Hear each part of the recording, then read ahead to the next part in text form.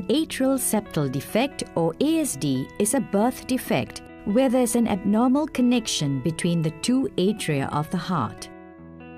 This condition is sometimes known as hole in the heart. The heart is a single organ that functions as a pump for two circulation systems.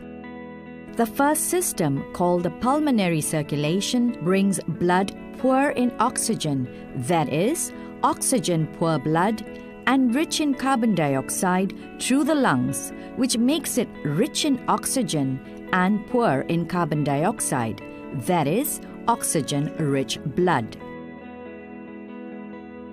The atria are the priming pumps of the heart.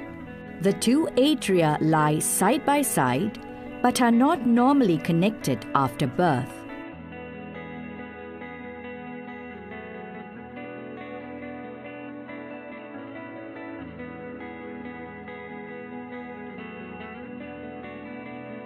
An ASD causes red blood from the left atrium to flow across to the right atrium.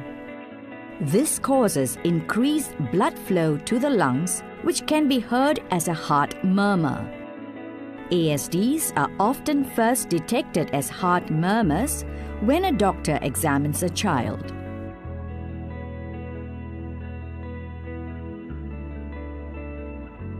ASDs come in different sizes and locations, and their treatment depends on other factors as well.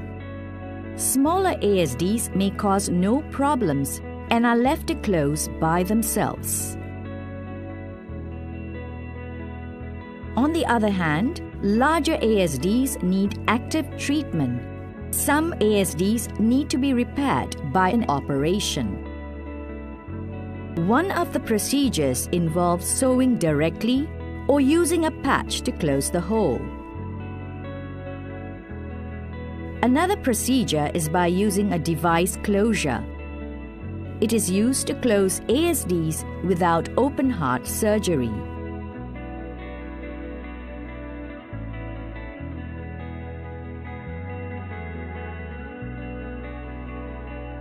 Treatment will be determined by your child's doctor based on the severity of the condition, your child's age, and overall health tolerance for specific medication or procedures.